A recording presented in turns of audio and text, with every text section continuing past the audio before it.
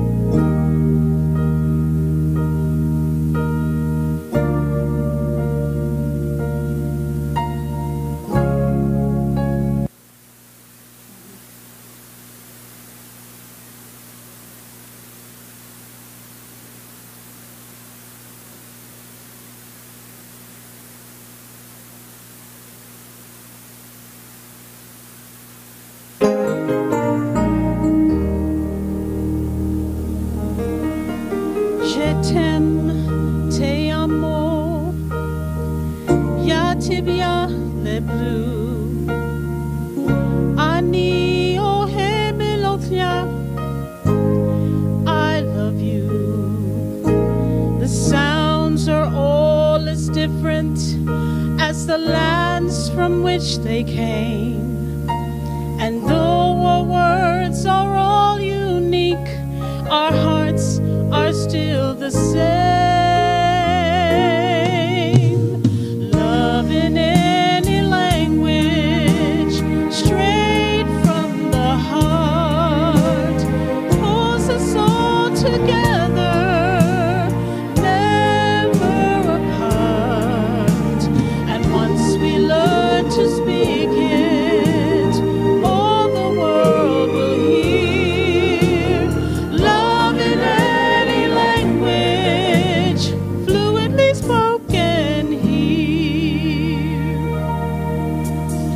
We teach our young our differences, yet look how we're the same.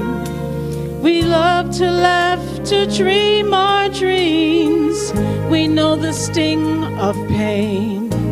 From Leningrad to Lexington, the farmer loves his land, and daddies all get misty-eyed to give their daughters hands. Oh, maybe when we realize how much there is to share, we'll find too much in common to pretend it isn't there. Love in any language, straight from the heart, pulls us all together, never apart. And once we learn to speak it, all the world will hear. Love in any language, fluently spoken here. Though the rhetoric of government may keep us worlds apart, there is no misinterpreting the language of the heart.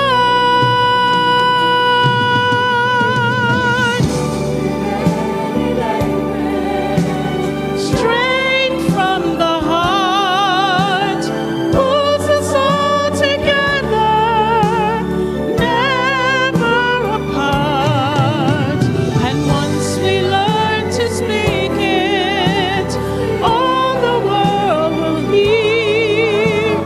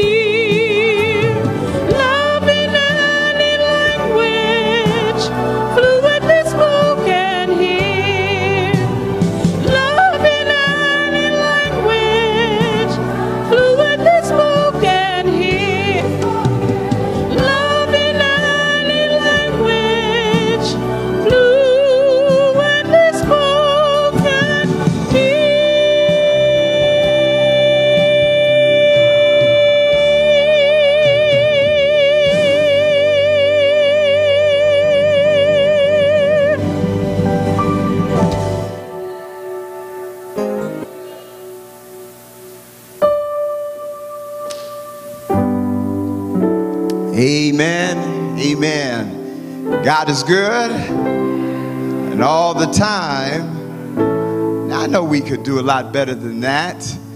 This is the church of the chosen, not the frozen, amen? So let's try that again. God is good, and all the time. Praise the Lord, praise the Lord. Truly it is a blessing to be in the house of God this Sabbath day. And today we're going to have a good time in the Lord, amen. I really do appreciate the ministry of Dr. Smith.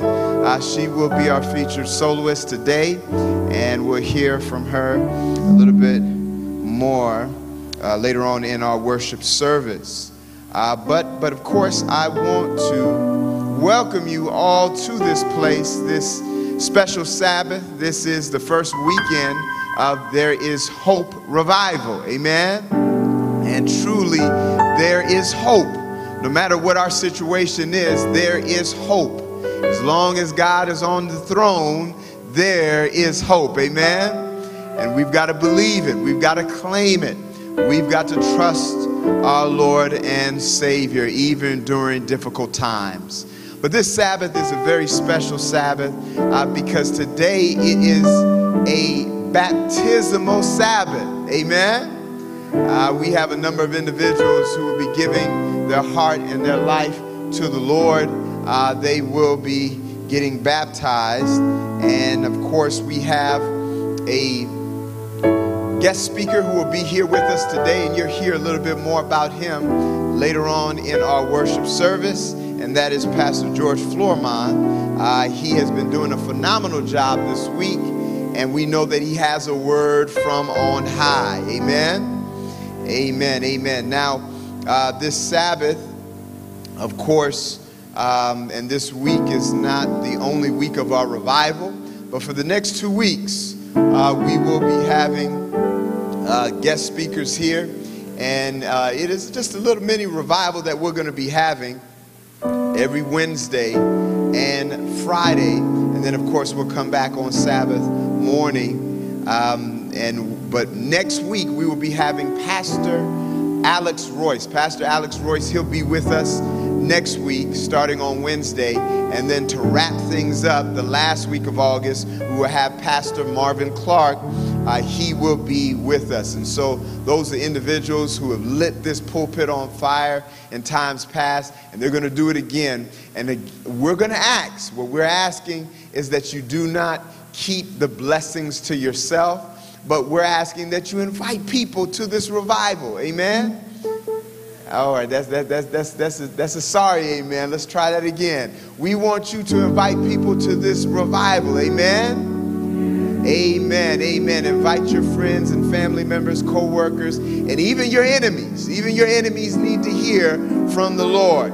And so invite them so that they could be blessed and so that God's name can be uplifted.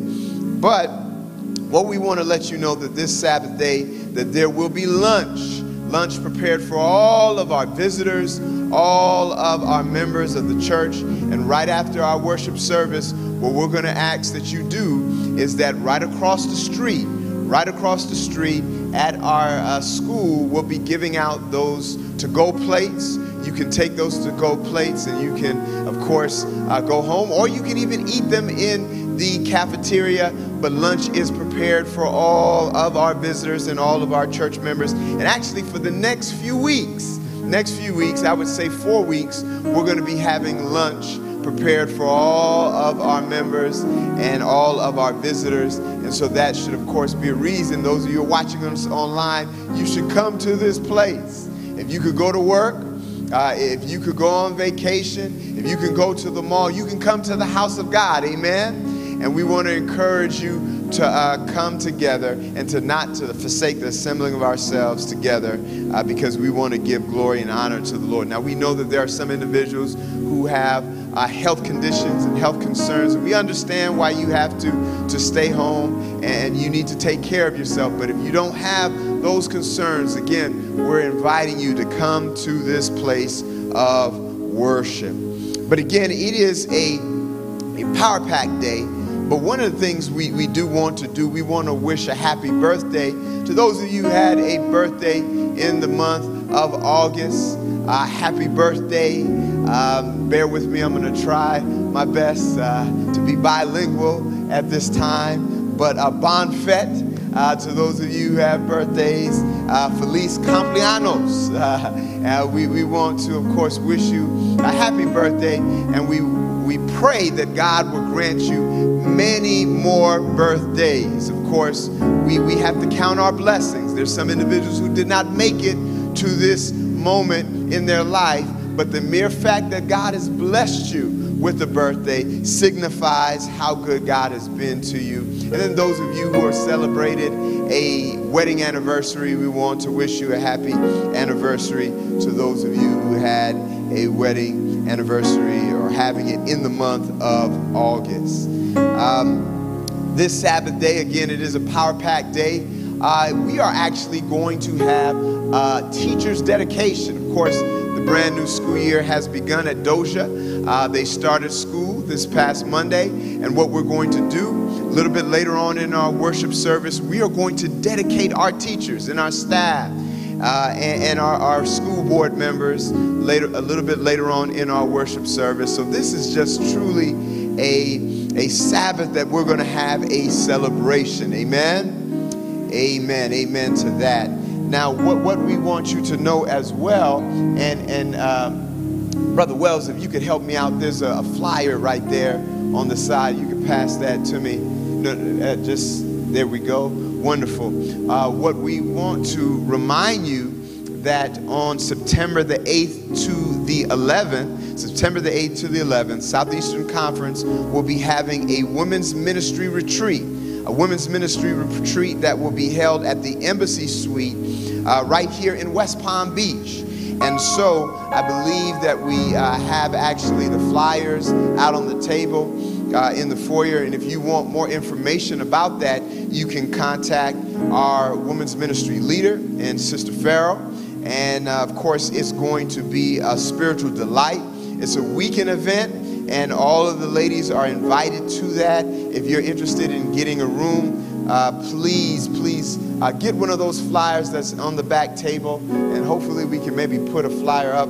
Our technology team can do that for those of you to see. But please contact Sister Farrell if you are interested in going to this women's ministry retreat. All the ladies are invited.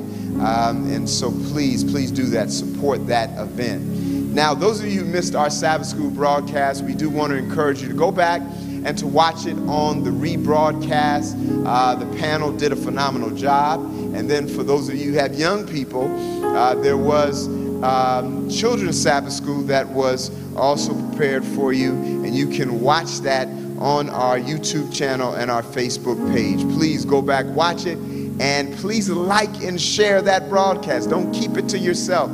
Those of you who are watching us online, please also like and share the broadcast. This is a way that we can evangelize, that we can spread and share the gospel to the world. So like and share the broadcast.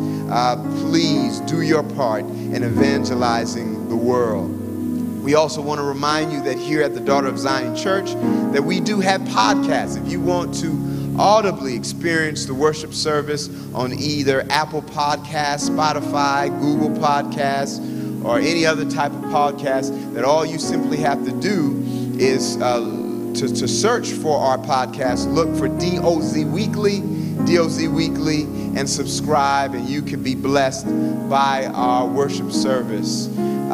For those of you who have not yet signed up for our text alert system, you have not yet signed up for our text alert system, please do so. Text the word "add" to the number that's on the screen, 561-468-3873. Please sign up. This is something that we want to encourage you to do. But brothers and sisters, we're going to invite now to the front our clerk. I believe we have a first reading that we need to have. And we are going to have our first reading.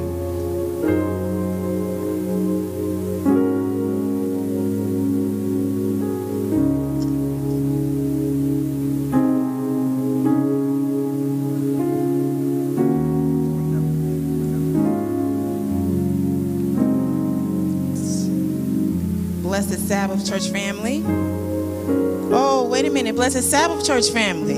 It's so good to be in the house of the Lord. I don't know how many of you had a rough week, but I had a rough week, so I'm happy to be in the house of the Lord today. We have a transfer of membership request for Kaminsky Raymond from the Daughter of Zion SGA Church to Bethany French SGA Church in Boynton Beach, Florida. And this is the first reading. All right, thank you so much. That is the first reading. We will have our second reading next week. So, brothers and sisters, of course, this is a house of prayer, and we are asking that you please remember the Wells family in prayer. We know one of our great patriarchs, Brother Bobby Wells, he did pass away, and tomorrow will be the funeral.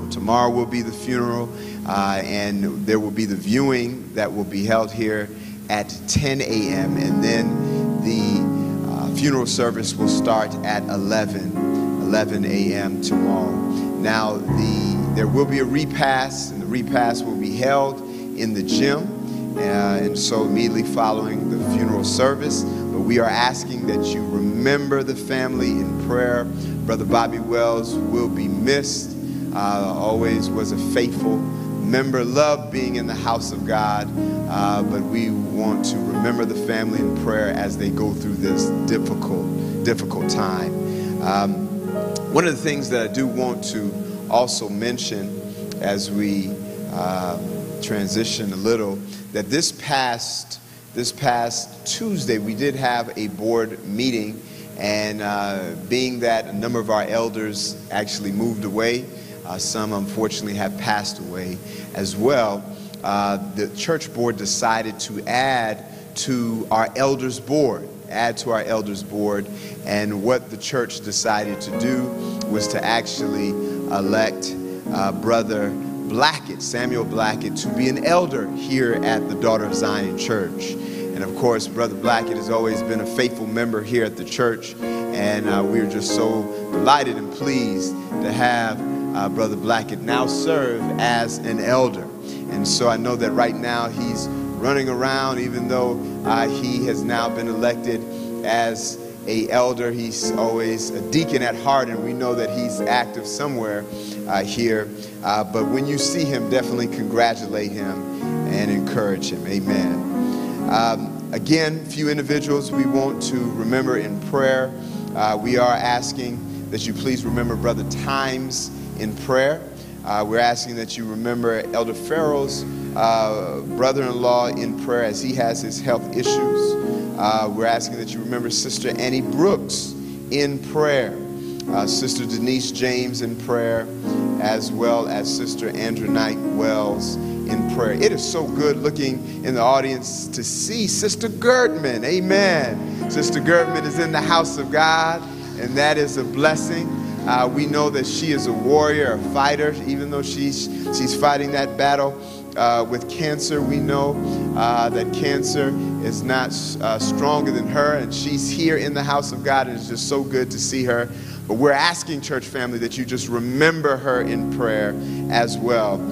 Remember Sister Watkins in prayer. Sister Watkins unfortunately had to be hospitalized, and she's fighting her battle with cancer.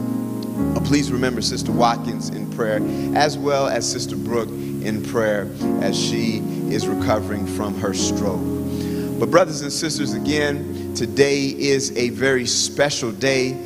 This is the first weekend of our revival, and today what we want to do, we want to welcome our first-time visitors here to the Daughter of Zion Church. And we know that there are a number of visitors here today. And if you are a first-time visitor here at the DOZ Church, we're just going to ask that you stand to your feet so that we can just celebrate your presence here today. If you could just stand to your feet today, any first-time visitors, and I know this is one way that we can get them to stand. We actually have a nice little gift bag for you. And so if you're a visitor here today and it's your first time attending, we're just asking that you stand to your feet so that we can celebrate your presence here today.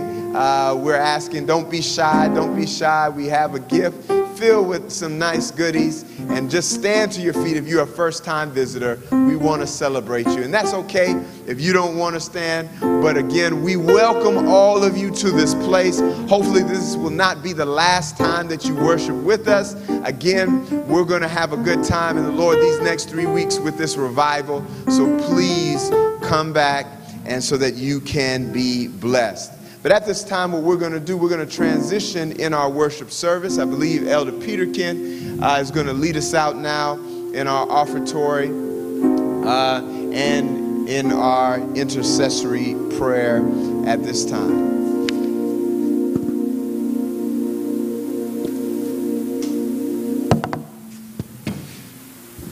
Happy Sabbath, church family. I should say, blessed Sabbath, church family. Y'all remember the message last Sabbath, amen? Because everybody's not happy today. But we want you to be happy because you're in the presence of God, amen? You're sitting in his house. I see a dear brother who was in an accident a few weeks ago. He's sitting here by the presence of God. We have a few other people who were sick this past week. They're here by the presence of God. And so everybody should be happy in the presence of God. And so now we're in the point of our program where we can return to God a portion of the blessings that he's given to us this week. Amen? There are a few ways you can do that. Number one is you can go to our church website, especially for those of you who are listening online on our YouTube page, or you can go to DOZSDA.com and click on the Adventist Giving link. Or you can go to hashtag DOZSDA. You can give electronically there. The third way is you can mail in your tithes and offerings. Please don't send cash, but you can mail it to P.O. Box 7483, Daughter of Zion SDA Church, Delray Beach, Florida, 33482.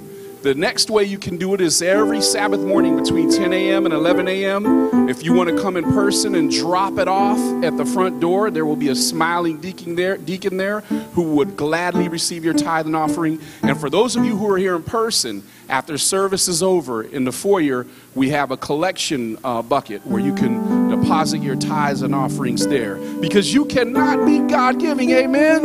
And God loves a cheerful giver, amen? Looking like new money, brother.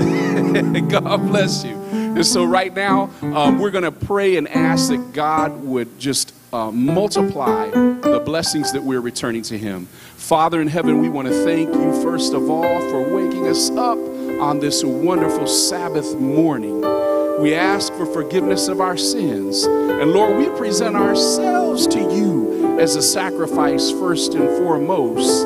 But Lord, we ask that the blessings you bestowed upon us this week, when you've allowed us to be able to sustain ourselves and our families, we ask that the portion that we return to you, our first fruits, Lord, please touch it and multiply it so that it would help relieve suffering and that it would help promote the gospel around the world and hasten your son's soon coming. In Jesus' name we pray, amen. Now it's time for prayer. And who needs prayer? I know I need prayer. Anybody need prayer out there? For those of you who are online, you can join us as we petition God's merciful throne of grace. Many of you, some of you are touched with a physical infirmity. Some of you financial. Some of you are having family problems. Some of you are having problems in all of those categories. But we all need prayer. We need to come closer to God. God wants us to draw closer to him. And so at this point in time, we're going to petition God's throne of grace. Wherever you may be, we're going to ask that you would pray with us. Father in heaven, we come before you with humble hearts, sorrowful hearts, heavy hearts. And we're asking that you would clean us up. Because, Lord, what we have to present to you is nothing but filthy rags. And so we're asking that you would purge us with hyssop and make us clean and renew a right spirit within us this morning. Father, there are many who are agonizing in pain, physical pain. There are many who are agonizing spiritually, suffering from depression, anxiety. There are many, Lord, who are living in abusive situations. There are many who are hungry. There are many who are homeless. Many who are trafficked, many who are struggling with addictions. And so, Father, right now, we want you to take all of those problems away from us. We're pleading and asking through your Son, Jesus Christ, who loves us so much that he died on Calvary's cross so that our prayers could be heard and so that we could have a closer relationship with you and be saved in your kingdom. Father, right now we want to pray for the Wells family because the prince has fallen asleep. Lord, he was beloved by many, not just here locally at this church where he grew up, but also throughout the conference in the Union area. He was a man of many talents and he touched many lives. And so right now we pray that you would be with the family as they mourn his loss. But we pray that you would comfort them and allow them to remember that he is just asleep and that death is not the end. It's just a pause. That one day when Jesus comes through the clouds of glory, that our dear brother will be resurrected, and it's up to us to ask for forgiveness of our sins and repent of our sins so that we too can join him and be reunited with him when Jesus comes again. We pray for Sister Gertrude. We pray for Elder Farrell. We pray for Sister Andronike Wells. We pray for Sister Brooke Miller. Lord, we pray for Sister Phyllis Miller, her brother who was suffering with COVID. And we pray that you would comfort the family as they buried a sister last week. And Lord, there are many others right now who've lost loved ones. There are many others right now who don't know where the next meal is coming from. There are many others right now who the lights are about to be turned off.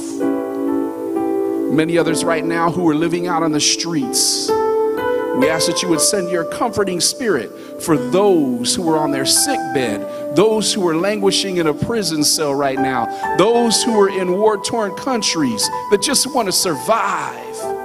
We pray for your Holy Spirit to comfort and cover and guide and protect those individuals. And Father, we pray for the revival that is taking place. We pray for those souls that have decided to go down into the watery grave and give their lives to you. We pray that you would trouble the water right now so that the 4 souls that are committing their lives to you would be encouragement to someone else who's sitting in the audience who may want to decide to give their life to Christ. We pray you would surround those individuals with heavenly angels because the devil is going to attack them.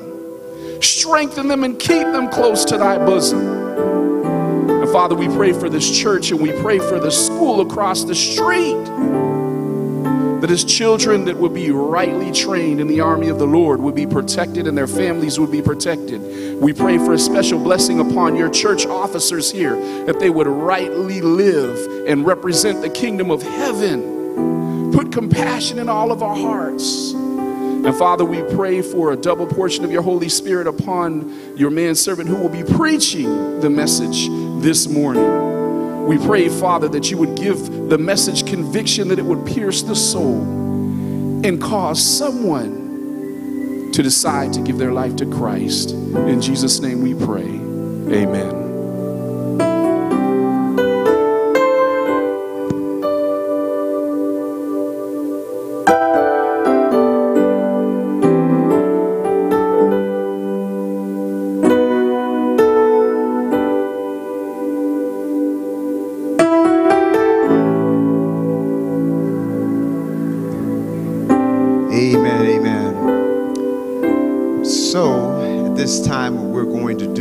Transition. We have, as I stated before, started our school year for DOZSDA. And of course, this is going to, I'm claiming it, going to be a very successful year. Amen. From what I understand, we have roughly, 120 kids who are registered for school, which that's an uptick from last year. Amen. And so what we want to do at this time, we want to, of course, introduce our staff. And we're just so blessed to have Sister Wainwright. This is her second tour as our principal here at DOZSDA. And she is very hardworking. She loves the children. And so we're just going to invite our principal, Sister Wainwright, to the front. Amen. Thank you, Pastor. Thank you, Pastor. Good morning, church family. What a pleasure it is to be home. This is home for me now. It was 20 plus years ago, Pastor, when I first walked through these doors, and God has blessed us to be back here again. But I just want to say thank you, God, for blessing Daughter of Zion Junior Academy. He has bestowed many blessings upon us these past 2 years that I've been here. We have faced difficulties with the pandemic, but with God's grace, we made it through. Amen. As we begin this new school year, we begin with an excitement and an anticipation for our new visions and our new plans and our new purposes for this school year. We have a dedicated faculty, staff at our school, board members, our church members that are here to see these plans go through. We're ready to see these visions go through so we can help our students and our staff to become the best that God wants us to be. Amen. I would like to just take a few moments to introduce our staff. I'm at the point where I have to have notes now, so I don't want to forget anybody's name. But our staff and faculty for the 2022 school year, if when I call your name, you'll please stand and come forward. Our longest standing member of our school, Mrs. Willardine Fullmore. Our administrative assistant, Luana McCoy, our treasurer, doing an excellent job with our finances and keeping us fiscally sound. Rika Ordalis, our kindergarten teacher. Carmita Stewart, first grade. Lula Faison, second grade. And we have 2 new kids on the block, Yvonne Smith in our 3rd grade and Angel Davis, one of our own, in our 4th grade. Andrea Kelly, our 5th grade teacher. Yours truly, Audrey Wainwright, our 6th grade teacher. And Karen Jones, our 7th and 8th grade teacher. I'd like to also call Miss Sylvia Martin, who is our assistant teacher in grades 1 through 4, if she'd come forward. Our kitchen staff, Phyllis Miller, food service director. Dalvis Ebanks, Sabrina Bertil, and Devin Gabriel are part of our cafeteria staff. Our janitorial staff, Jean Alexander, I call her Mimi, and you do too, and Mrs. Benoit. I would like to also give a special thank you to our school board members, and if they're here, please come forward because we're all in this together. Robin Buchart, our school board chair. Pastor Leonard Newton. Luana McCoy, treasurer. Latoya Royal, home and school leader. Dr. Kalisha Walden. Dr. Stacey Ann Smith. We have 2 new board members this year, Michelle Bethel and Suzanne Pierre, and Elder William Alberry. I would be amiss if I did not mention Brother Joseph Taylor, who's always at our school helping out, bringing the deacons when necessary, and Brother Duran Penn, who has come and done many, many things for our school.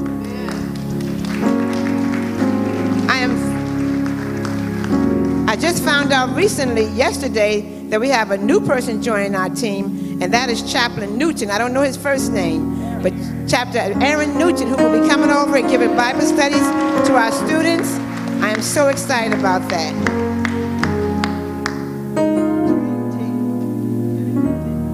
Over 30 individuals dedicated to Adventist Christian education, specifically at DOZSDA. These individuals are giving their time, their knowledge, their expertise, their wisdom to the success of our students' education, spiritually and academically. In the book Education, it says, higher than the highest human thought can reach is God's ideal for his children. Godliness, God-likeness is the goal to be reached. Our mission, our goal, is to truly teach Christian standards and develop academic excellence. If you would be a part of our team, you have 3 things you can do. You can pray, you can support, and you can volunteer. We thank you, God, for the many blessings you've given us, and we thank all of those that have come together as we continue to bless our students. Bless us now as we continue in Adventist Christian education. Thank you. Amen, amen. If I could quote Sister Bright, she just stated that this is the dream team, amen? And so we really do want to thank all of these individuals for their commitment to Christian education. It's not easy working for the Lord. And what we have to understand is that anything that God has ordained, anything that God has blessed, the devil is trying to destroy. And so this school year has started, and there have been some challenges, but we know that God is greater, amen?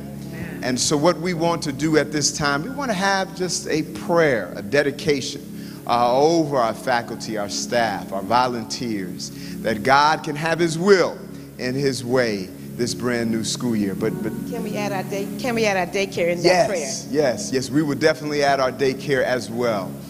So let us pray at this time. Heavenly Father, Lord, we want to thank you for this group of dedicated individuals. We thank you for their commitment to work for you. And now, Lord, as this brand new school year has started, we know that there are challenges that are going to come their way. We know that there will be obstacles that are going to come their way. But Lord, we know that if you abide with us, if you walk with us, that we will be able to face whatever comes our way. So we're asking now, Lord, that you be with our teachers, that you give them the courage and the strength and the energy that they need to do their job and to do it well. Lord, we're asking that you send angels that excel in power and strength to surround the school. We know what has happened to other schools and other institutions, but Lord, this is your school, and we're asking that you protect it, that there will be no hurt, harm, or danger to befall on any of our children or our faculty or staff this school year. Lord, we're asking that your spirit of love and peace can reside at DOZSDA, that your presence can fill the hallways in the classroom, that our young people can develop and grow academically, but most importantly, that they can grow and develop spiritually. Lord, we ask that you bless all of the students, that you bless all of the parents, that you bless the teachers, the faculty, the staff, the workers, the volunteers, for their commitment to you. And Lord, save us in your kingdom. This we pray. In Jesus' name, amen. Amen. And so, brothers and sisters, we do want to encourage you to continue to pray for DOZSDA and the staff that we can have a successful year this year. Amen. Amen. Thank you so much.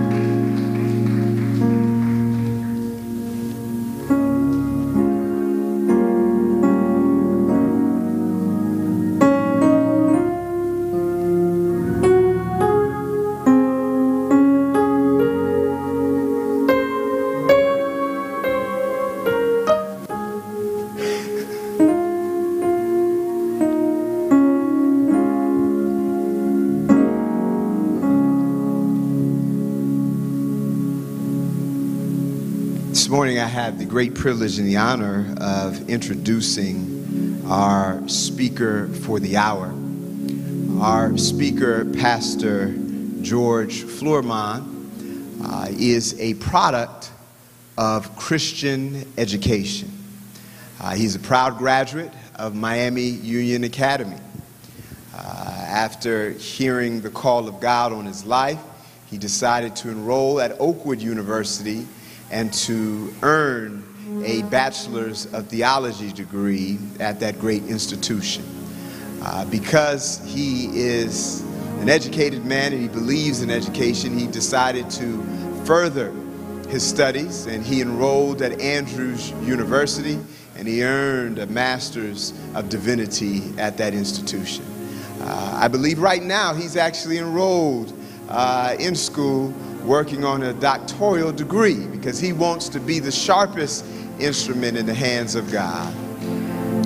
Our speaker today is a very talented man of God. He has had the opportunity to preach in various different countries, to do various evangelistic efforts. He has renovated church buildings.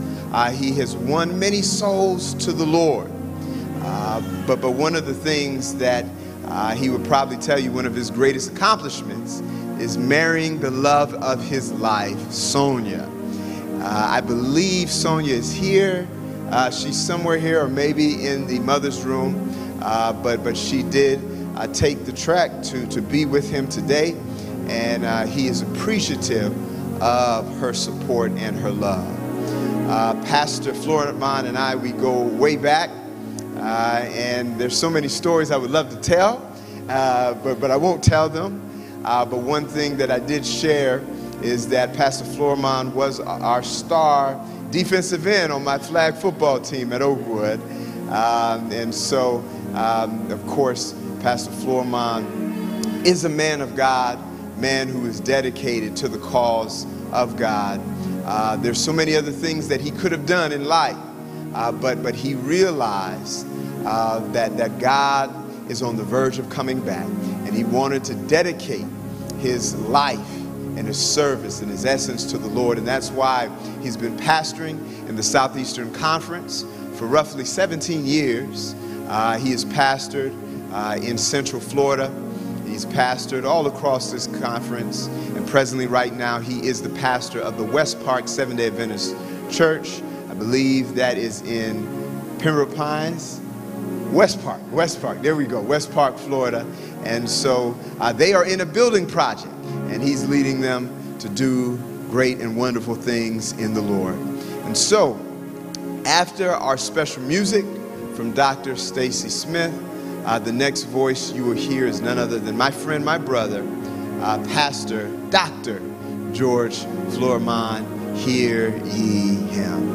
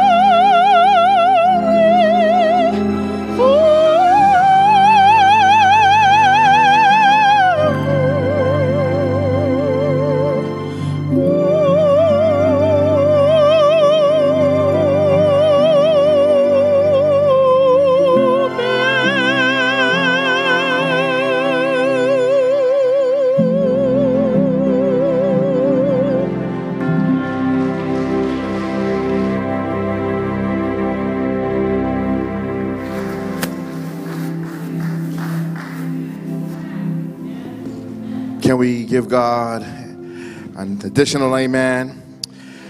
We want to thank Dr. Smith for that reminder that we do have a daily bread. Come on, somebody.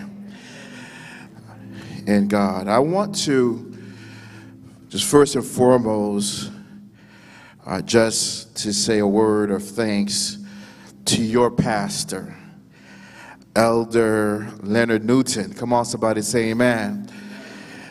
He is a man with a big heart that gives.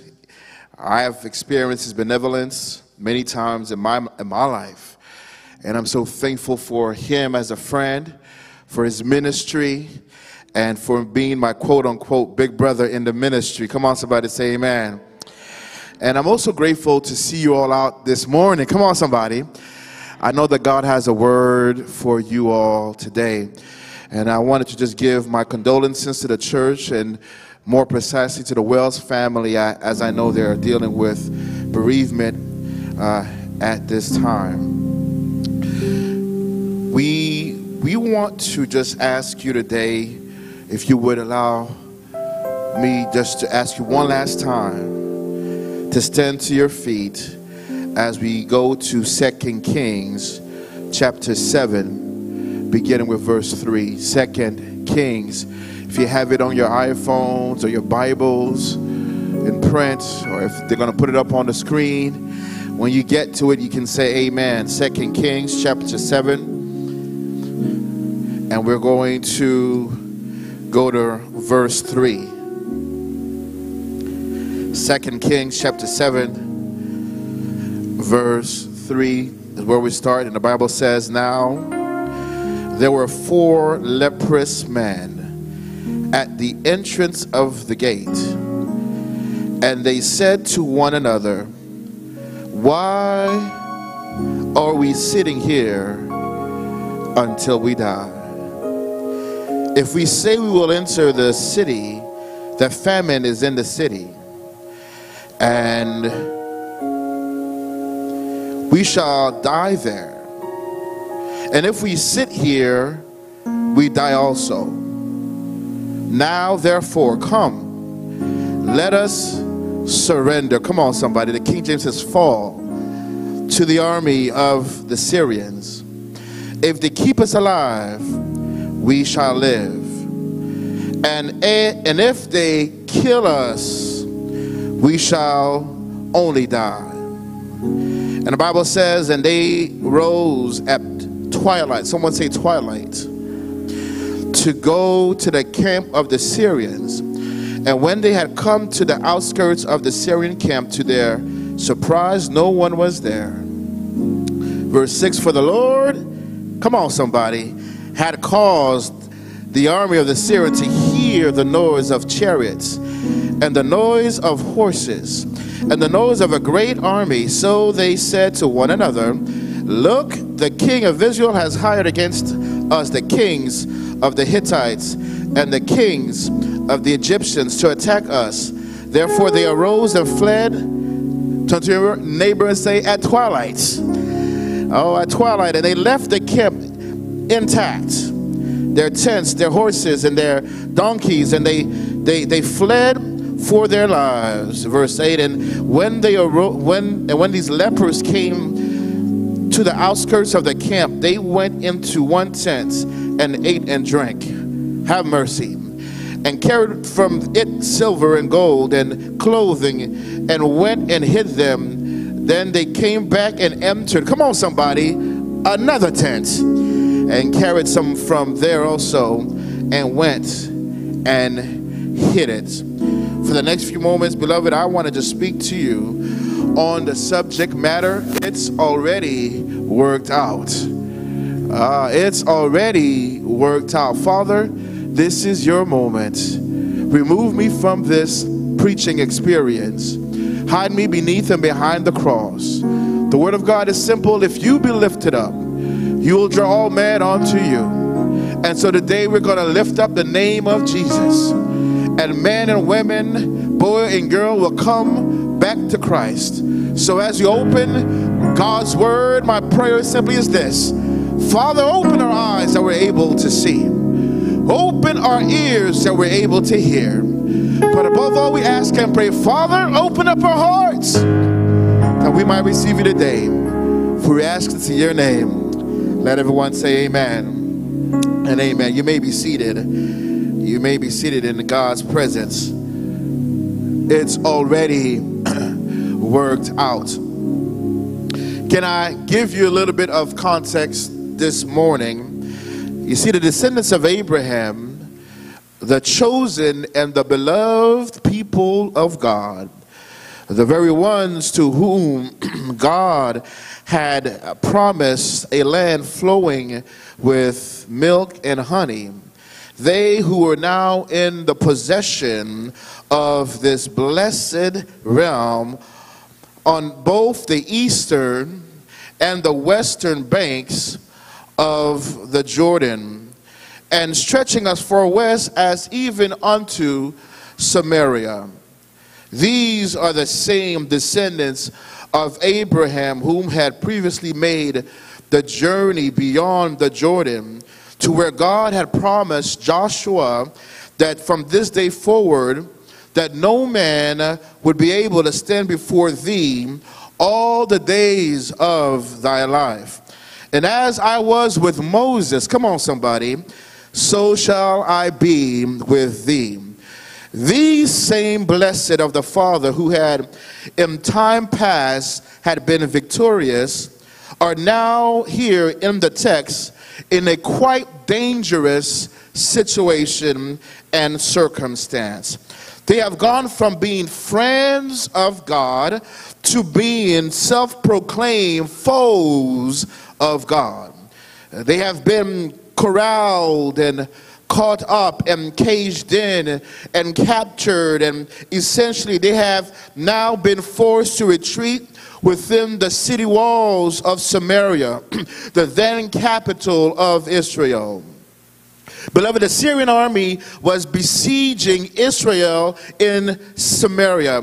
They had effectively encircled and surrounded the city.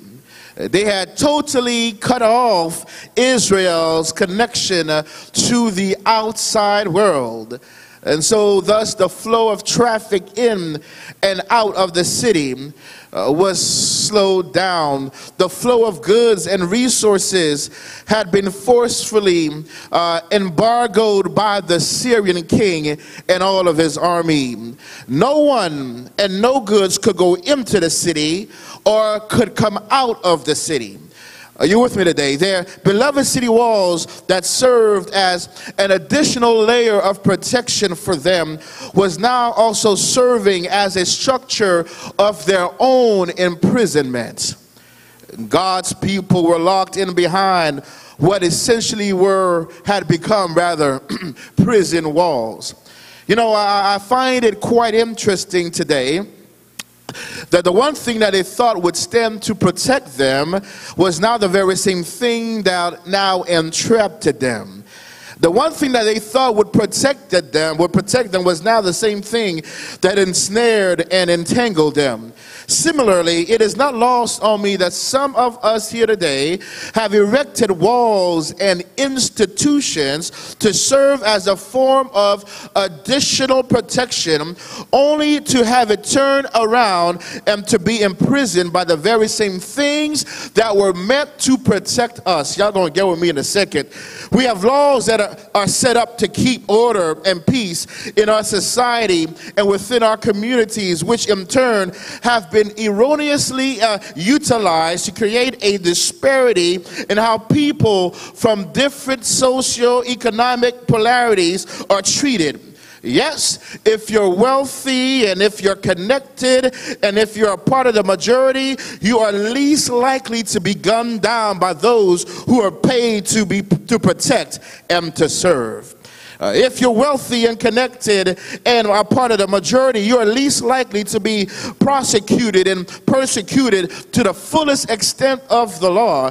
If you're wealthy and connected and are part of the majority, then you are more likely to be in a district with a school of high excellence. You're more likely to have access to proper nutritional diet, have access to quality education, and have access to the world's #1 healthcare system. But the same institutions and laws adversely affect the unwealthy and the unconnected. Y'all ain't talking to me. And the undereducated and those who have brown and black skin. You see, these institutions and laws create a system of walls that disparately, that if not careful, will imprison us and create disparity, whereby there is little access to wealth and money management and education for those of us, and even the education in our neighborhoods have been dubbed as a pipeline from schools to prisons. These same institutions and these same laws create such a disparity that literally some municipalities have relegated, listen to this right here, to wall in certain neighborhoods or hoods, as we affectionately call them, or even ghettos, not to keep the crime out of the hood, but to keep the crime in the hood. Can I pause parenthetically to just let you all know what I found out about walls and structures and institutions? Y'all gonna get with me today that over the time they almost always all fall down, especially those walls that stand in the way of the will of God and the way of the people of God. That's why the Soviet Union erected a wall of communism that literally separated the East and West Berlin, but it was in God's will that wall would come down. Y'all gonna get with me today. That the wall of injustice that was set up through European imperialism throughout the continent of Africa and mostly South Africa had to come down because it was out of sync with the will of God. That all were created in the image of God. That wall of slavery, the wall of Jim Crowism, the wall of racism that plagues us in the United States of America is not in vogue with the Creator's command to love one another as God has loved us. And in particular, I believe that this wall, it's God Himself will eventually break it down. Y'all don't believe that God tears down walls. I can't hear nobody, but can we go through somebody's testimony? We can ask Rahab and Rahab and the inhabitants of Jericho, and they would tell you that God tears down walls. And if you were to ask Jesus, Jesus would tell you that He asserted that He would tear down the temple, and in the 3 days time again, that He would raise it up. Come on, somebody. And ultimately, you can even ask the enemy of our souls, Satan himself, and he will have to confess that through the death and crucifixion and resurrection of Christ, that Jesus rose up the grave with all power in His hand, and He went down and kicked down the doors and the gates of hell. And the Bible says even the gates of hell could not prevail it. I'm trying to tell somebody today that God tears down walls. Can I pause a little longer to just tell you that God tears down walls? He's got the power to tear down the wall of imprisonment, the walls of social injustices, and the walls of, I can't hear nobody, prejudices, the walls of worldviews and strange beliefs. Not only that, but God will break down the walls of sickness and the wall of diseases and the wall of maladies. If you got cancer, God can break down that wall. If you got all kinds of other diseases, God can break down that wall. If your family has been struck down and broken and is in pieces, God can put it together again, because I believe that my God tears down walls. That's why Paul says, I am persuaded that nothing can separate us from the love of God. No persecution, no distress, no tribulation, no famine, no death, no quality of life, no sickness or disease, no angels, no principalities, no powers, no things that are present or things that are yet to come. And watch this, no wall, yes, no wall, no matter its height or its depth, nothing shall separate us from the love of God, because God is willing to tear down walls. And so be very careful of walls. Be very careful of institutions that appear to be a benefit, that it will not one day become your own source of imprisonment. One of my favorite authors, Sister White, reminds us concerning this particular issue. She says, judgment upon judgment had befallen the Israelites during the reign of Hazael the Syrian, and watch this, who had been anointed to be the scourge of this apostate nation. And here it is, as a result of Israel's apostasy, as a result of God's chosen apostasy, the Syrians had laid siege on their beloved city. A famine essentially swept throughout the land, and desperation begins to set in. Life became impossible, food became hard to find, and water supplies all but dried up and was scarce, and for all intent and purpose, chaos began to set in. Have you ever witnessed, beloved, the kind of chaos and confusion that desperate times brings?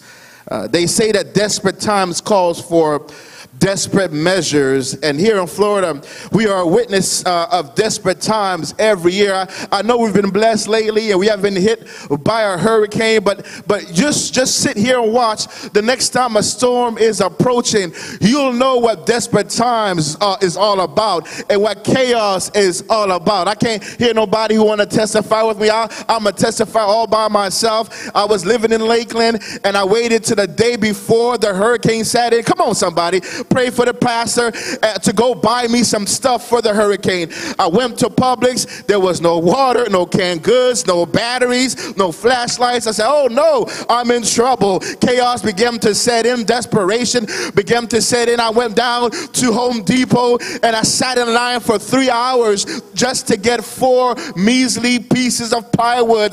But that's not the worst part. The worst part was that, can you imagine that as I stood in line for 4 hours with other people, that I saw a worker from Home Depot begin to count people from the front of the line, meaning they were about to cut the line off somewhere behind me, and that those who had come in behind me who were waiting for 2 hours or maybe 1 hour were told, sorry, there is no more wood for you.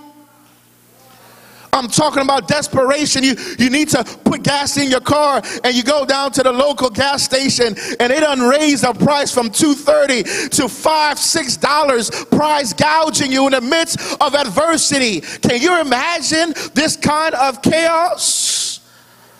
This is where we find the people of God in the text. Chaos has set in. For the Bible says at this time that they are so desperate that they are selling all kinds of meat at the front gate of the city. It's in the text. If you read, you'll find out that they're selling heads of donkeys to eat. These are God's people who believe in the Leviticus, but yet because of desperate time and they are filled with hunger, the Bible says that at a premium they're selling donkey meat for consumption at such a premium that only the elites are able to afford it. Beloved, I want you to know that in the absence of hope, people will do just about anything. For it is in the absence of hope that people take their lives. It is in the absence of hope that people turn to a life of crime. It is in the absence of hope that young men and young women settle for and settle into relationships that bring God shame. Y'all ain't talking to me. In the absence of hope, that it is that we find a struggling married couples choose divorce courts over divine counsel. It is in the absence of hope that desperate people give into their addictions and that they give into their despondency that they give into a faithless existence. And this king is so desperate, watch this, that he hires messengers to go kill the man of God. He sends them to go kill Elisha because he's upset with the message from the messenger. Y'all gonna get with me today. It's interesting that nothing changes under the sun. You know, they say the game remains the same, only the players change. Come on, somebody. And what we find interesting is that these people attack the messenger because they can't get to the message giver. Come on, somebody. Elijah tells them, because of your reprobate minds, because of what you have done, God has caused for Hazael, the king of Syria, to take us over. But someone ought to come to the conclusion today that when we are in the wrong, we should not look to put the blame on somebody else. Come on, somebody. Someone ought to come to the conclusion today and say, it's me. Oh, it's me. It's not you, but it's me. Y'all don't want to talk to me. Turn to your neighbor. Say, neighbor. Oh, that's the wrong neighbor. Turn to your other. Say, neighbor. Oh, it's me. Oh, it's me. Introspectively, take responsibility for your own famine. Don't shift the blame, but rather admit it's me. And your acknowledgement is not necessarily an admittance of guilt, but it is a call towards God saying, if we ever needed the Lord before, we sure do need him now. I remember being taught back in Sabbath school this song, it's me, oh Lord, standing in the need of prayer. It ain't my mother, it's not my father, but it's me, oh Lord, standing in the need of prayer. It's not my brother or my sister, come on somebody, but it's me, oh Lord. And I've come to tell somebody that we are all standing in the need of prayer, that absent from the hand of God, we are going to be like these 4 lepers stuck in a place where we have no good options. Either we sit here and we die, or go back into the city and we die there, or we go forward to the enemy and potentially they will catch us and save us, and they may also try to kill us. And listen to me, when we find ourselves in these circumstances where we have no good answer for our situations, we need to fall down on our knees and say, God, it's me standing in the need of prayer. Can I tell you today, and I'm taking my time because I want to make sure you understand this gospel. I want you to know that God already has a word for your famine season. I can't get nobody to say amen. God, you must be feasting up in here today. Come on, listen to me. God has a word for your famine season. You see, verse 1 of chapter 7 starts off with a prophecy from God. This time tomorrow, there will be flour for sale. Not only is it going to be flour, but the Bible says it's going to be what? Fine flour. And there's a distinguish. The author distinguishes between the kind of flour. He qualifies the flour. It's going to be fine flour. Additionally, there will be available 2 measures of barley for everyone. 2 measures of barley suggests that there will be enough provisions that they will no longer have to be on a ration of 1 measure of barley at a time. And so God literally is telling them through Elisha that as a result of God's goodness, at this time tomorrow, I know you can't see it. I know the Syrian army is still encamped around the city. I know you're still in prison within your walls. I know that there is no water, no food. The situation is bad. But in 24 hours time, the man of God says, you're going to have double for your trouble.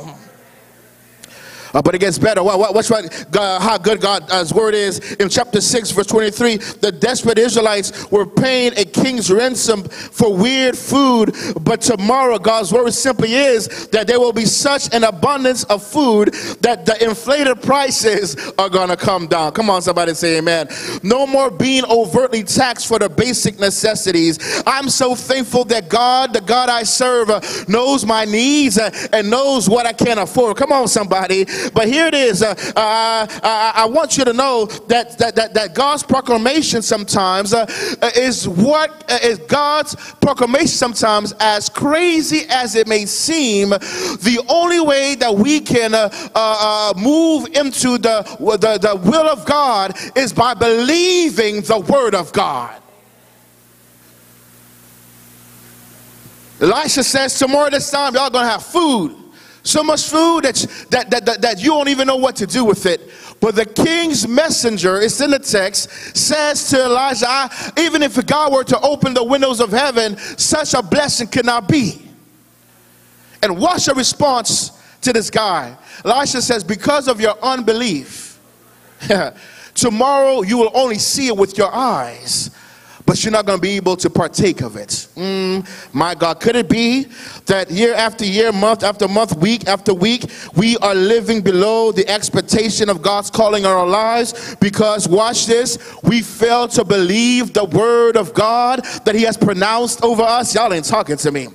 Could it be that the reason why you're still struggling is because God told you that he has a specific mission for you to accomplish and you refuse to do it? Could it be that the reason why we're where we are in this famine season is because we have seen God's word, we have heard God's word, but instead of obeying and walking in the word of God, we have decided that we can't trust because it seems absurd that in 24 hours time we will go from famine to feasting. And so sometime God has got to remove a blessing in order to help you to believe in the word of God. Y'all gonna get with me today. And I want you to know that it is from the standpoint of our unbelief that we have moved a benevolent God to a place where he has to withhold from us blessings that ought to be ours. But I'm so encouraged by the word of God. I am so emboldened by the promises of God. I am so elated by the provision and the providence of God. I don't know what your tomorrow will bring, but what I do know is that with whatever obstacles that you have in your path, God already has a word for your breakthrough. Come on, somebody. But I do know that God is already operating in your future for the benefit of your right now. Come on, somebody. I do know that God is already fighting off demons on your behalf. I do know that God is already making a way out of no way, that God is already charting and plotting a positive chart for your life. And if we're going to be successful, beloved, we have to believe in God. We have to walk by faith, and we have to hope against hope in the surety of the words and the promises of God. For the word of God says that the just will walk by faith and not by sight. And here it is. God has already given you a word for your situation. To the hungry, he says, I'll be your bread. Y'all ain't talking to me. To the thirsty, he says, I'll be your living water. To the afflicted, it says, be still, for the Lord will fight your battles for you. To the weak and weary, he says, I give strength to the weary and power to the weak. To the tempted and tired, and to the tried, he says, submit yourself to God and resist the devil, and he's going to have to flee. To the bondman, the one who is in shackles, he says that he that the Son sets free is free indeed. To the fearful, he says, do not be afraid, do not be discouraged, for the Lord your God will be with you wherever you go. To the needy, he says, my God will supply all of your needs according to his riches and glory. To the ambitious, he says, take delight in the Lord, he will give you the desires of your heart. Somebody ought to know that God has given you a word for your circumstances. To the sinner, he says, if we confess our sins, he is faithful and he is just, and he will forgive us of our sins and cleanse us from all of our unrighteousness. To the unloved, he says, though the mountains be shaken and though the hills be removed, yet my unfailing love for you will not be shaken, and my covenant for you shall not be removed. And when all breaks down, when all hell breaks loose, remember that God God says he's still your bridge over troubled waters. He's still bread on your table. He's still shoes on your feet. Yes, God has a word for you. Even in the midst of uncertainty. Now, what I've told you what you need to know, but now I must tell you what you need to do. Are you with me? I'm almost done. I'm going to give you this, and I'm going to take my preach to take my seat. Watch how God orchestrates this. Let me set this thing up for you today. While the prophet Elisha and the king's counselor are yet speaking, at that very moment, the Bible says there are 4 lepers who are forbidden to enter to the city because of their uncleanness. But unlike the king's counselor, their desperation does not lead them to a lack of faith, but their desperation leads them to plot a course of action. These 4 lepers are motivated as a result of their desperate state. They are destitute, and adding insult to injury, they are without any good option, the Bible says. If they go into the city, they surely are going to die.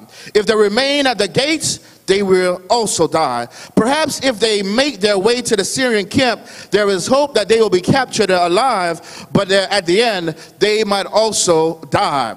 And here it is, they have no good answers for their circumstance. And hear me now, the question that they ask of themselves is one that we must ask of ourselves in our famine season. Shall we sit here and die? Oh, y'all ain't talking to me. The marriage is falling apart. Am I going to just sit down and do nothing? Oh, my bank account is a mess. Am I going to sit down and do nothing? My boss is threatening to fire me, and I have a whole bunch of mouths to feed. Am I going to just sit here and do nothing? Y'all, have you ever been in a circumstance where you have no good options available to you? You can't call nobody because you've already utilized all of your resources.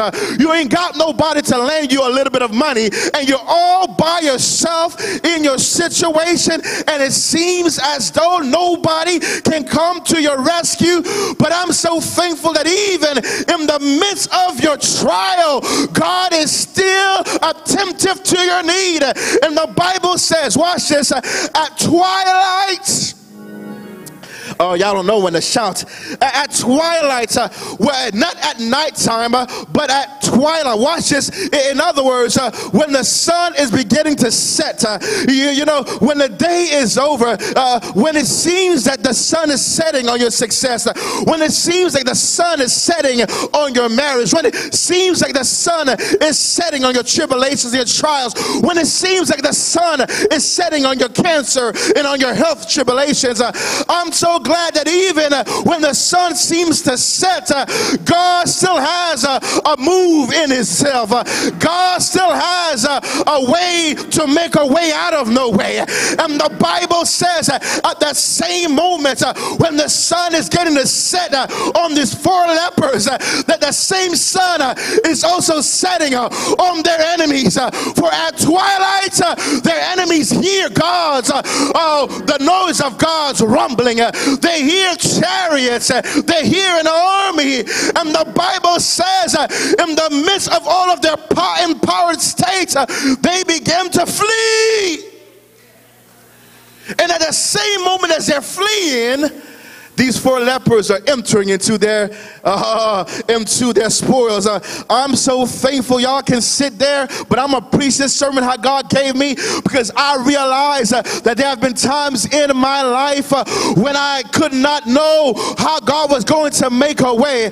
I realize that a few days after my son comes home from the hospital, that he hasn't even spent a day in his bed yet, that I get a call from from a police officer telling me that my mom died in a car accident. I did not know what to do. I did not know where to go. All I knew is, God, you're going to make a way out of nowhere. So I said, should I sit here and die? Should I sit here and swallow in my despondency? But I'm so thankful that God, in the midst of my sadness, in my twilight hour, begins to work in me. He says, son, the same God who has been with your mom is the same God that will always be with you. And I pulled myself by my bootstrap, took my son out of his crib, not even 12 hours in his crib. I took him up, got my wife, and with tears running down my eyes, I drove all the way because my father needed my help. But here's again the testimony. The testimony is, in the midst of my despondency, God gave me glory. In the midst of my trials, God gave me a testimony. In the midst of my heartache, God gave me healing. And I'm here today to tell somebody that what God has done for me, he can do for you. Our circumstances may differ. Our situations may be different. But I submit to you that all of us have a famine hour. That all of us have a famine season. And in your famine season, you ought to know that we serve a God who sits up high but decides to dwell below. A God who's so in touch with our infirmities that he doesn't let us deal with our sickness by ourselves, but he comes in and he decides that he's gonna make himself available to the sickness of man. All right, y'all ain't with me, so I'm going to give you this last analogy. God literally leaves glory to come down to earth, to be enveloped with the nature of sin in order that he might help us in the midst of our sins. All right, y'all still ain't with me, so let me give you this analogy. About 4 weeks ago, my kids went to VBS, and my son came home, the baby, only 12 months old, and he is lustless. He is not moving. We're thinking something is wrong. He's running a temperature 101, 102. So we said maybe his teeth are coming in, and so we take him to the doctor. He gets tested. He has COVID. They test a 4-year-old. He has COVID. My wife and I both get tested. Neither one of us are positive. So we said, okay, let's roll with it. On Saturday, that's on Thursday. On Saturday, we both get tested. My wife is positive. I'm still negative. So now I'm sitting here saying to myself, there's no way my wife is going to be able to handle 2 sick kids. So I said to myself, I said to myself, to my wife, sorry, I think it's better for me to get sick too. She says, that makes no sense. Why would you want to catch COVID? I said, well, if we're all sick, then we can all help each other. Y'all ain't talking to me in this place. So what I do as a good father, I take the baby one, the one that has the carded first. I hold him and I allow him to cough in my face. Come on, somebody. And he does what he's supposed to do. And literally, the next day I go and get tested and I am positive. And I said to myself, as unsensical as that was for me to get sick in order for me to help them, I said to myself, ain't that like what Jesus did? That Jesus, in order to save us from our sickness, y'all ain't talking to me, he leaves a perfection of glory. He leaves a perfection of heaven. He leaves the adoration of angels, and he comes down, divinity wrapped up in humanity. Yes, he's God's son, but he's also Mary's baby. Yes, he's God's unique, but he's also born of flesh. And the Bible says he is in this wrapped up humanity. He is filled with the nature of sin, but he never sins. Yes, the Bible says he's tempted, but never once does he fall, because Jesus is on a mission. He knows that if he falls, that my life will be in jeopardy. Jesus knows that if he falls, your life will be in jeopardy. But what he does is he walks among men. He is tempted. He is tried, but never falls. He is beaten. He is lied upon. He is crucified. He is killed. But early Sunday morning, He rises up with all power in his hands. Hey, and because of that, he's given us the ability to say that it's already worked out.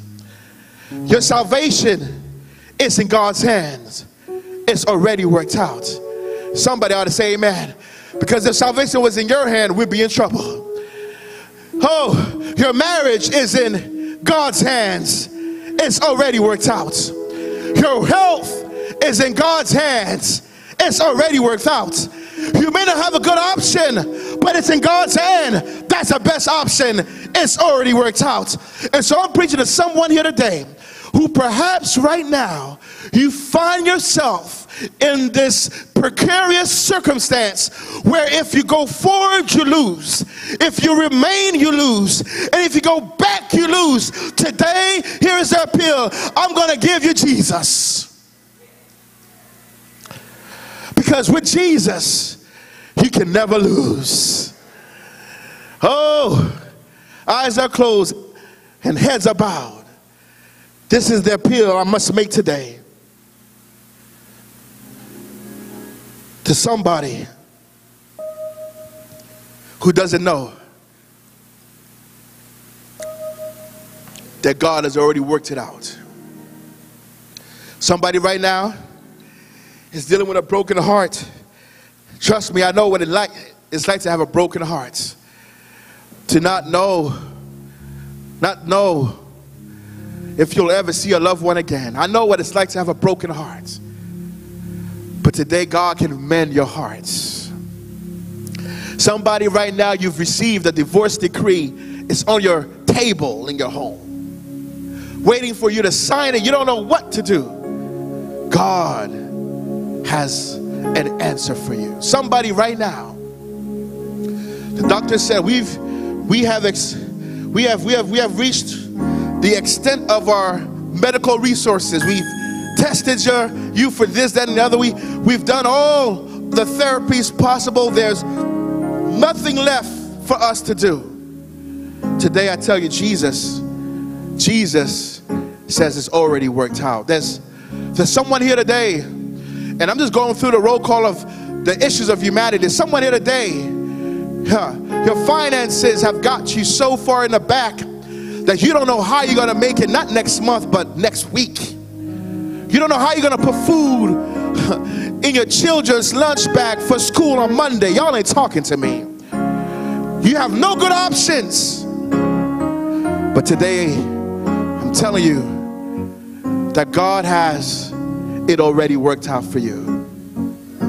So there's someone here today who needs to be prayed for. That whatever God's word is for you, that you would receive it and walk in it. Because right now you don't know, you're too weak to even imagine what God can do. But I'm so thankful that God says, eyes have not seen and ears have not heard, neither has it entered into the heart of man what God is going to do. Y'all ain't talking to me. I'm so glad that the Bible says he's able to do above and beyond all we can ask, think, and even imagine. So right now someone needs to say, Pastor, pray for me. I'm in this circumstance. I'm in a famine season and I don't know what to do. If that's you, I'm going to ask for you to stand wherever you are, because I want to pray that God, the God of glory, will give you the best option, give you guidance and direction, will give you an avenue whereby you can make it. Where are you? Praise the Lord. And if you're standing, you might as well come on to the front. It's a revival. You can come on down. If you can, come on down. Then I want to make an appeal specifically for someone who's been struggling. I mean, you're struggling.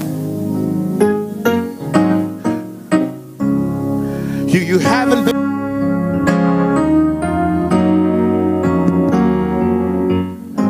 You have not been able to find guidance and direction for your life. Listen to me. Right now is your opportunity of a lifetime. God says, in your own human experience, you can't see past the next second.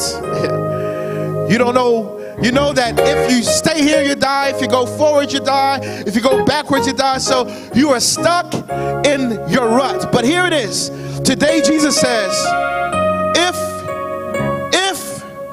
you make your calling and election sure today, God has an additional option. And that additional option is that with Jesus Christ, you will never lose. So I want to make this appeal to someone here. We've been preaching for 3 days, and there is 6 more days of preaching for this revival. But someone says, Pastor, I want to make my calling and election sure today. You want to make this thing, you want to seal it through the watery grave of baptism. Where are you? Somebody, I'm talking to you.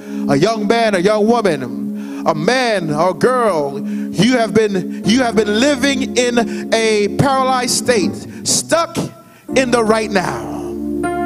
But today I want to give you a Jesus who will allow you to move forward. If that's you, wherever you are, just raise your hand. Where are you? We're not going to hold it for too long. Praise God, we have one. Praise the Lord. Where are you? Where are you? Raise your hand. We're not going to keep it for too long. We've got to go. We've got to go. Time is spent. Let's pray. Father, it's already worked out. And I'm not just talking about what's happening here on earth. Those things are fleeting. We know that this world has an expiration date on it. Life has an expiration date as we know it. But what I'm talking about more so today is everlasting life. Some of us, we don't know beyond a surety that we have salvation. But today I'm so thankful that Jesus, while we were in the midst of our sin, was working a way for our salvation. Hallelujah. Thank you, Jesus. And now it doesn't matter. The violence offender has access to everlasting life. And so today, we are thankful that you've worked out our salvation. Not only have you worked out our salvation, but you've worked out a plan of justification and sanctification. You've made us righteous, and now you're saying, I'm going to give you power to live in right living with me. So, Father, I pray for every person under the sound of my voice that today is making a decision that, God, you would do for them what no one else can do for them. That they would be able to feast on the bounties of the enemy. Everything that the enemy has stolen, God, oh God, you will give it back. You will give them resources. What I like about the story is they left everything behind. And God, because of that, your people were able to eat out of the enemy's spoils. God, you're so great that boss who's giving me problem, you're saying that he might give me problem today, but if you hang on long enough, I'm going to give you a better job. Oh, that's the kind of God I serve. He will let us eat of the enemy's spoils and give us what we are in need of to make it past our tomorrows. So, Father, hear this prayer. Be with everyone here today. Be with DOZ as they are in this There Is Hope series. I pray that someone will find Jesus, hope eternal. They will find you, life eternal, and will make you their eternal God through baptism. I thank God for the one soul and those who are getting baptized today. I thank God for those who came up for prayer, and I pray now for all those who are seated but should have been here. God, I pray that you will do for them the exact same thing you do for those of us who are standing today. That you'll give them an option that blows their minds, that even when they don't see it, God, you are working things out for them. So, Father, thank you in advance. Thank you for the reconciled marriages. Thank you for families being brought back together. Thank you for return health to good health.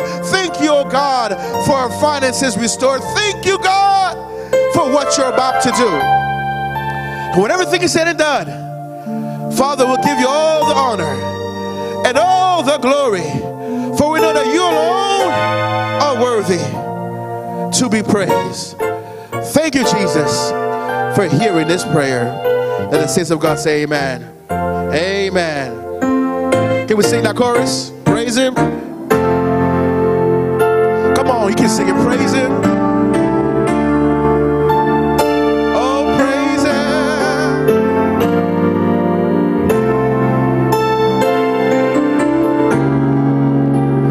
Jesus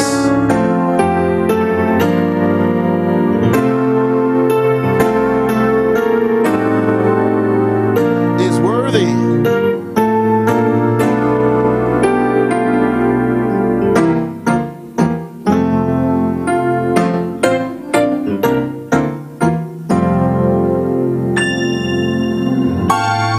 Give the man of God another hearty amen for that powerful soul-stirring message. Thank you, Pastor Fleurimond, for spending these last 3 outings with us, and for those who didn't have the chance to view it until the day you missed, a blessing and a treat. We thank you for coming out with your family and being a part of our worship experience here at Daughter of Zion. And again, we say thank you for your ministry and for your message. Now we reached the part of the service where we are going to our baptismal service here. We have 3 candidates that I'm going to invite down to the front for our baptismal vows.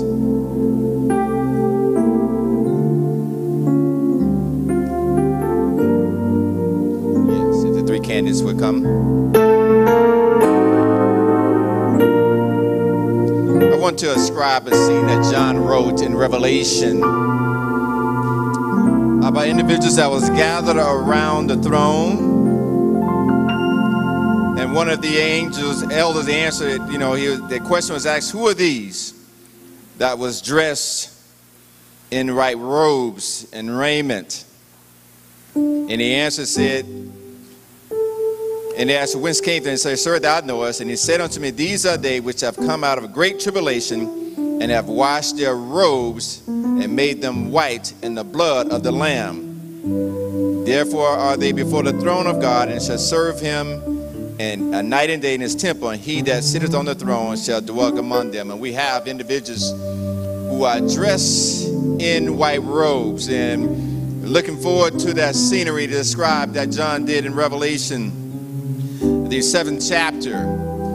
And we know that we all have an opportunity, have an opportunity present for us to go down in the watery grave of baptism. And to do so, we read a set of vows. And for those who are looking to be baptized this day, we ask that you raise your right hand in the affirmative, that you do agree and accept the vows that are being read before you. Do you accept Jesus Christ as your personal Savior and Lord? And do you desire to live your life in a saving relationship with Him? Raise your right hand in the affirmative. Do you accept the teachings of the Bible as expressed in the statement of the fundamental beliefs of the Seventh-day Adventist Church? And do you pledge by God's grace to live your life in harmony with these teachings? Do you desire to be baptized as a public expression of your belief in Jesus Christ, to be accepted in the fellowship of the Seventh-day Adventist Church, and to support the church and its mission as a faithful steward by your personal influence, tithes and offering, and a life of service? Amen. Church, you have seen and witnessed the reading and the accepting of the vows. For those who are looking to be baptized, we have Sheila Bright, Samuel Jean, and Caleb Jean.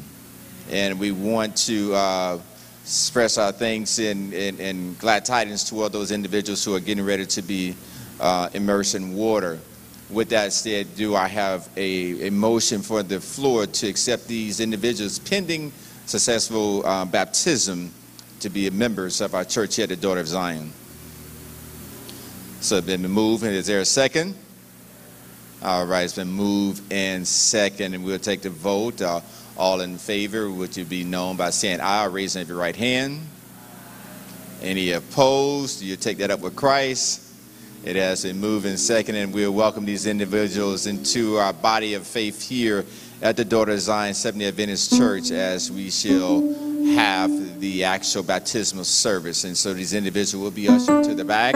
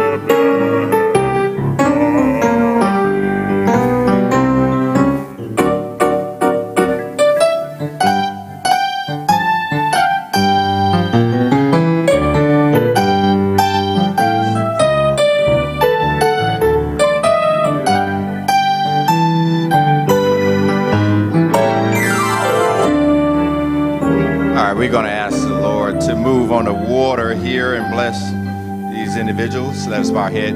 Dear God in heaven, we thank you, Lord, for an opportunity to worship you in prayer as these individuals make known publicly their expression of faith by going to the water grave of baptism. We ask you that you'll trouble the water, that you will bless this water, that it will be a blessing and a washing of away of their past and a renewing of their future.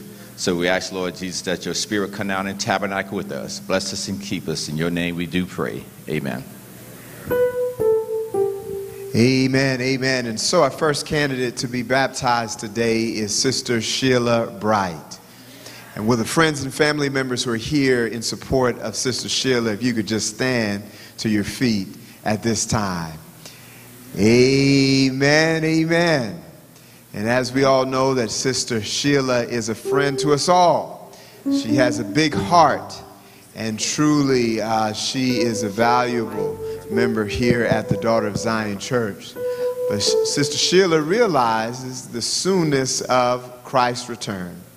And so, Sister Sheila, because of your commitment to God, we now baptize you in the name of the Father, in the name of the Son, and in the name of the Holy Ghost. Glory, glory, hallelujah. Since I laid my burden down, I say glory, glory, singing hallelujah. Since I laid my burden down, I feel so happy. Hallelujah. Since I laid my burden down, I'm so happy. I say hallelujah. Since I laid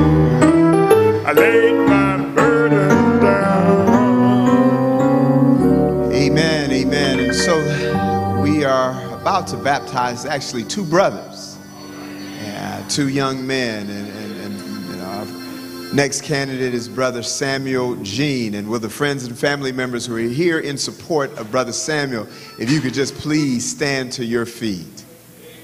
Amen, amen, amen. And so, Samuel, because it is your desire to put the cross before you and the world behind you, we now do baptize you in the name of the Father, in the name of the Son, and in the name of the Holy Ghost. Amen, amen.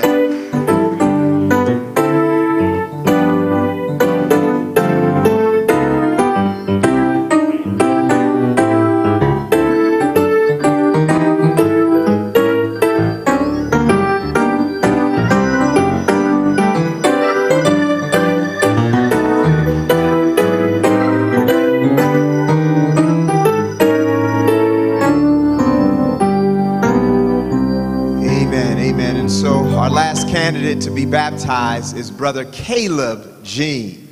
Of course, younger Caleb is not going to be outdone by his older brother, and he wants to make sure that there's a great family reunion up in glory. And so, Caleb, because it is your desire to make heaven your home, we now baptize you in the name of the Father, in the name of the Son, and in the name of the Holy Ghost.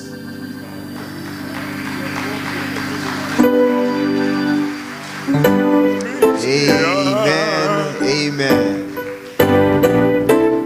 To believe, write my name on the book of Calvary, for I've been saved, and know that it's free.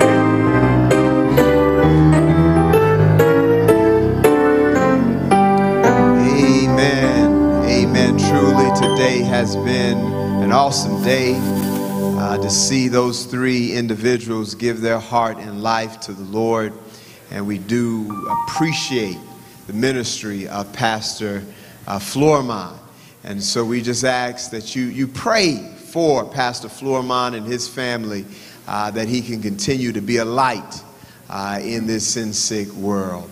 And so as we bring this program to an end, we do want to remind you that this is not the last week of the revival, but next week we will pick it back up. We do have another dynamic speaker who will be with us, and Pastor Alex Royce. He will be with us, and so we will have service at 7 p.m. on Wednesday, and then of course 7 p.m. on Friday night, and then he'll be with us on Sabbath morning. And so please invite your friends, your co-workers, your neighbors, so that they can also hear a word from the Lord, because we are living in the last days, and we need to make sure that we're ready, and we need to make sure that we invite as much people as we can into the house of God. Now, we do want to also remind you today that right after our worship service, lunch is prepared for all of our visitors and all of our church members right across the street at the school. We do have to-go plates, and you can take your plates, or you can even eat them in the cafeteria right there. So this is for all of our members, please, and our visitors. Please stay behind and enjoy the meal. We want to remind you to remember the Wells family in prayer. That funeral service will be tomorrow at 11 a.m. 10 a.m. will be the viewing of Brother Bobby Wells. Please remember the family in prayer. Brother Wells will be missed, but we know that death is not the end. Amen.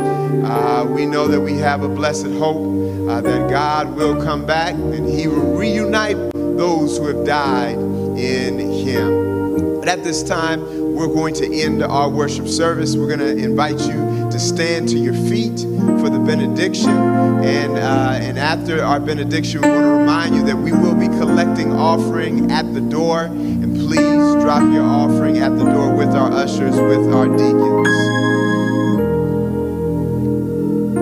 Let Let us pray. Heavenly Father, Lord, once again, we thank you for this opportunity that we had to come into your house and to worship you. We thank you for your manservant, Pastor Fleurimond, for that inspiring message that he shared with us today. We thank you for seeing those three individuals give their lives completely to you. And help us, Lord, to give our lives to you daily. Help us, Lord, to be saved in your kingdom. And give us the strength to be the people that you've called us and designed us to be. This we pray. In Jesus' name, amen. God bless you all.